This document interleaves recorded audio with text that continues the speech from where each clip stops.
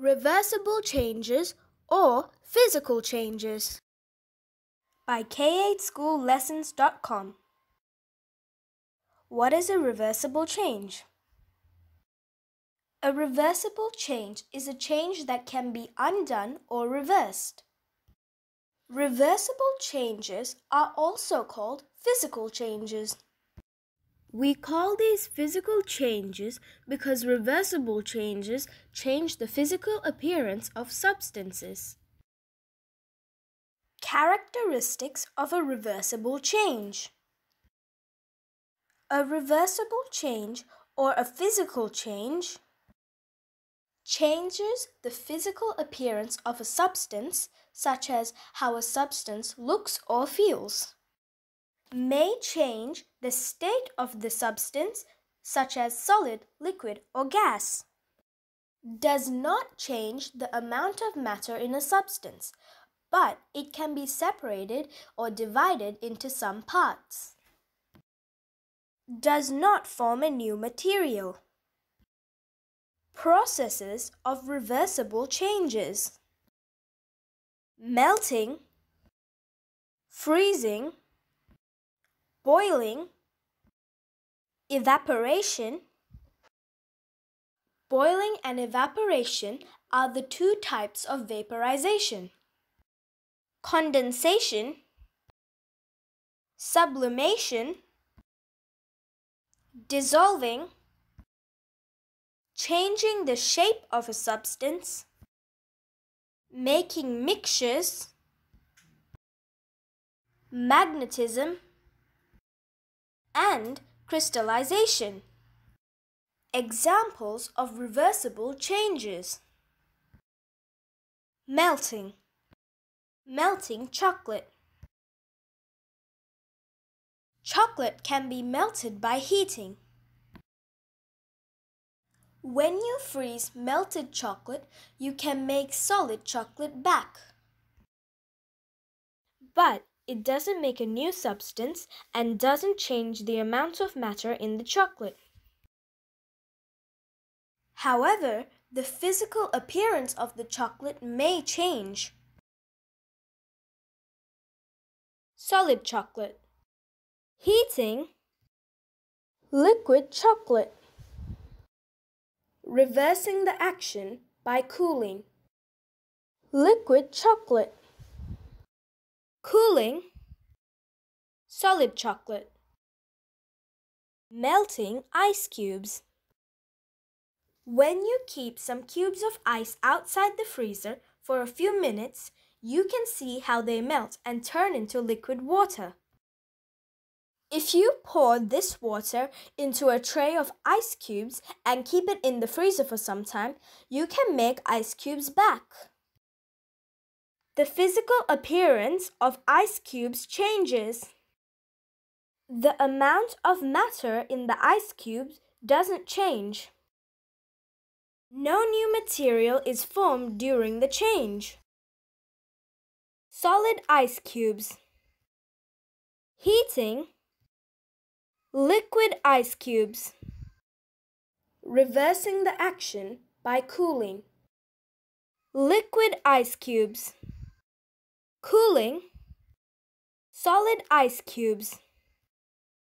Melting butter. Heat some butter and see how it melts.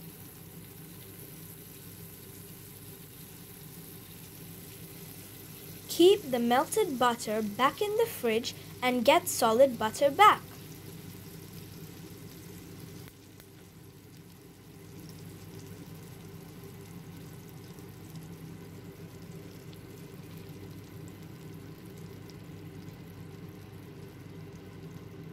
During these changes, the physical appearance of butter changes. The amount of matter in the butter does not change, and no new material is formed. Solid butter. Heating, liquid butter. Reversing the action by cooling. Liquid butter. Cooling, solid butter. Melting candle wax. When you light a candle, the heat of the flame melts the wax near the wick.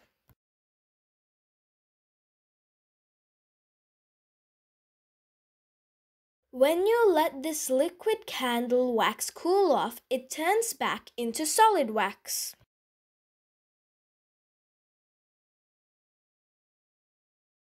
In these changes, the physical appearance of candle wax changes, but the amount of matter in the candle wax doesn't change. Solid candle wax. Heating. Melting candle wax. Reversing the action by cooling. Melting candle wax. Cooling. Solid candle wax. Melting metal. People cast metal into shapes by melting them into a liquid. Melted metal is poured into molds. As the metal cools, it solidifies. This is how people make metal objects with different shapes. Aluminium, iron, lead, copper, gold, and silver are popular types of metals that are melted. Also, brass, bronze, steel are some examples of metal alloys created by melting metal. Here, I'm melting a metal wire with a heated soldering iron. A soldering iron is a tool that can melt metal like lead. Can you see how the metal is melting while it is being heated? If you let this melted metal cool down for some time, it'll turn back into a solid metal. The physical appearance of the metal is changed, but the amount of matter in the metal doesn't change. Also, no new material is formed.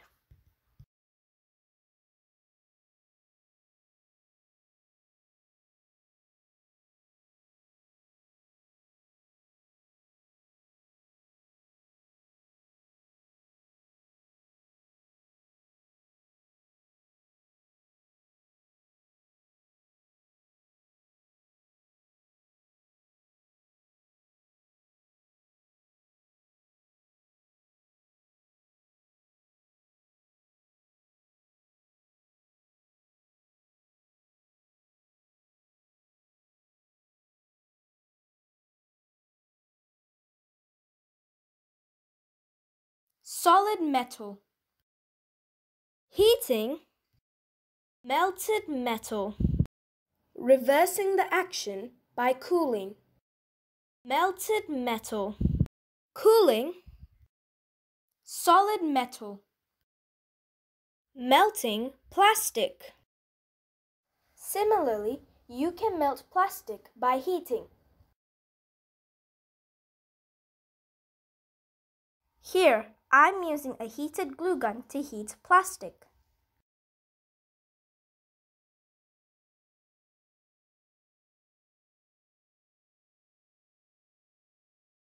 Solid plastic. Heating. Melted plastic. Reversing the action by cooling. Melted plastic. Cooling. Solid plastic. Melting coconut oil. My mum keeps her bottle of coconut oil outside in the backyard if it is sunny enough before she starts cooking, so that she can turn the solid coconut oil into liquid coconut oil. Solid coconut oil. Heating. Liquid coconut oil. Reversing the action by cooling. Liquid coconut oil. Cooling. Solid coconut oil. Freezing. Making ice cubes. You can make ice cubes by freezing water. Water. Freezing.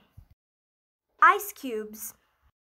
When you keep some cubes of ice outside the freezer for a few minutes, you can see how they melt and turn into liquid water. Making jelly by freezing. You can freeze a mixture of liquid jelly and turn it into solid jelly.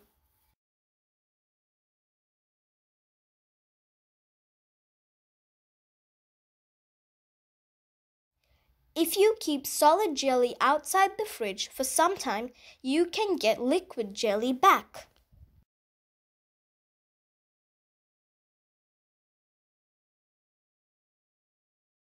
Liquid jelly.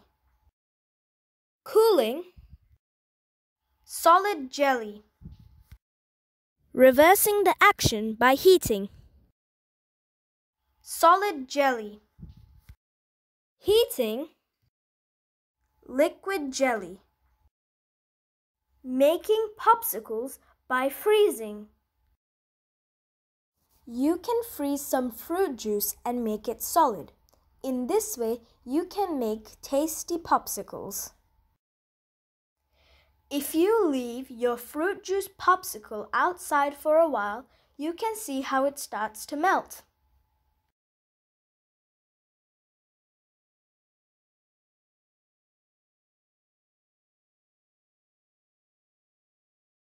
Liquid fruit juice. Cooling. Frozen fruit juice. Reversing the action by heating. Frozen fruit juice. Heating. Liquid fruit juice. Freezing lava. Lava is molten rock. Rock can be melted due to the extreme heat at the center of the earth and turns into a liquid called magma. Magma gushes out of the earth's weaker surfaces as a volcanic eruption. The runny magma that flows from the volcano is called lava. Lava that runs out of the volcanoes cools down quickly. Boiling, evaporating, and condensing. You can boil some water and turn it into a gas, which is water vapor. We can also call this steam. This process is called evaporation.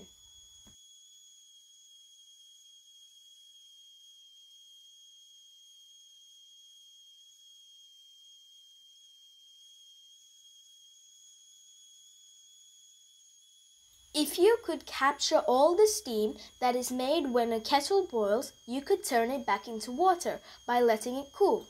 This process is called condensation.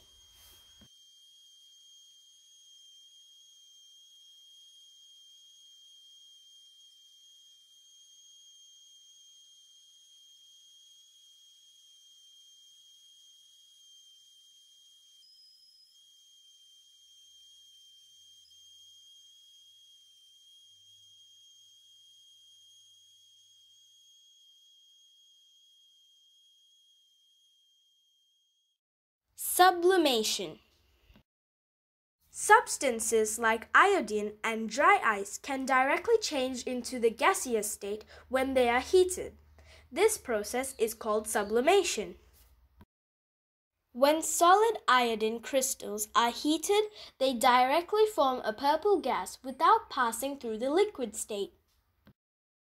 Dry ice is carbon dioxide in its solid form. It turns directly into a gas when heated, instead of melting into a liquid. Dissolving. You can make salt or sugar solution by dissolving salt or sugar crystals in water. When you heat the solutions, the water in them will evaporate, leaving behind salt or sugar. Sugar crystals. Warm water. Dissolving. Sugar solution.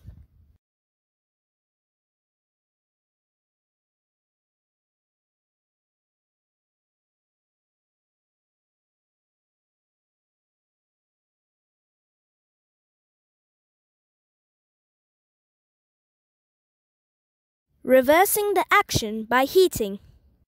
Sugar solution. Heating. Steam. Solid sugar.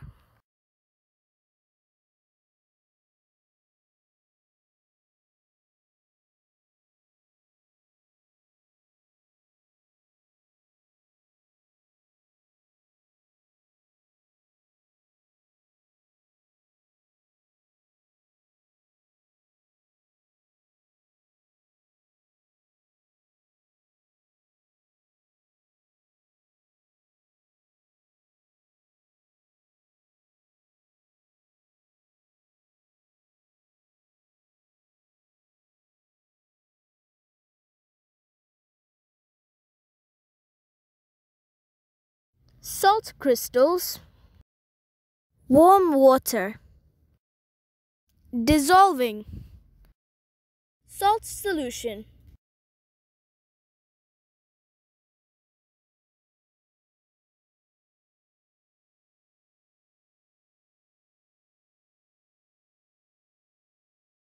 reversing the action by heating, salt solution, heating, steam, solid salt.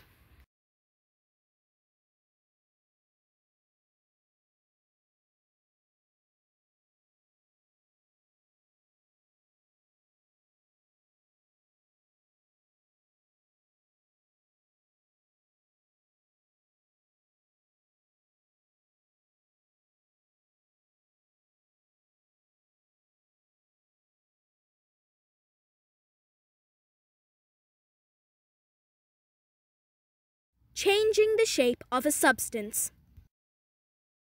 We know that physical changes are reversible, but not all of them. Some physical changes occurred by changing the shape of a substance are not reversible. Let's see which are reversible and which are not. When you blow up a balloon, the shape of the balloon is changed. If you let the air inside the balloon go, it will come back to its usual shape. This physical change is reversible. When you crumple a piece of paper, it will become creased and wrinkled. However, neither the amount of matter in the paper nor the material the paper is made is changed. This change is reversible. When you cut, tear, or break something, you just alter its shape by dividing the substance into some parts. The amount of matter in the substance and the materials which the substance is made are not changed. These types of changes are physical changes, which are not reversible. When you sharpen a pencil, you change the physical appearance or the shape of the pencil. Also, some amount of the matter is separated from the pencil, but no matter or material of the pencil is chemically changed. This physical change is not reversible. When you mold some clay into a pot, the shape of the clay is changed, but no new matter or material is formed. You can turn the pot back into the same chunk of clay before you bake it in the kiln. This physical change is reversible. When you stretch a rubber band, you alter its shape, but it is still made of rubber. When you let it go, it will come back to its usual shape. This physical change is reversible. Similarly, when you squash a sponge, you alter its shape, but it is still made of sponge. When you let it go, it will come back to its usual shape. This physical change is also reversible. Making and separating mixtures. Mixture. Sand and gravel mixture. Method of separation. Sieving. We can separate mixtures of solid particles of different sizes, like a sand and gravel mixture, by sieving. Mixture. Water and sand mixture.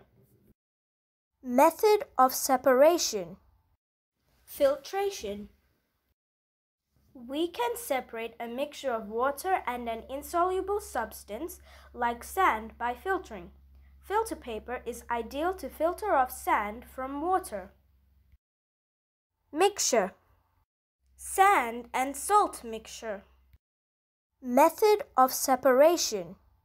Filtration and evaporation. A mixture of sand and salt can be separated by mixing with water, filtering, and then evaporating. The salt dissolves in the water. The sand filters off and the water evaporates to leave the salt. So, what did you notice in all these changes? They all changed the physical appearance of the substance, sometimes the state of the substance too. But they didn't change the amount of matter in the substance. Also, no new materials were formed during the changes. Magnetism and crystallization. Magnetism and crystallization are some advanced processes of physical changes. The process of magnetism is reversible and no new materials are formed, as it does not affect the chemical composition. The type, shape, and size of crystals can be changed by heating, rolling, or hammering. However, no new materials are formed. For more free lessons, worksheets, quizzes, and videos like this, visit KSchoolLessons.com. Like our Facebook page, subscribe our YouTube channel, follow us on Pinterest and Twitter by clicking the links in this video description. Thanks for watching and see you next time in another video like this.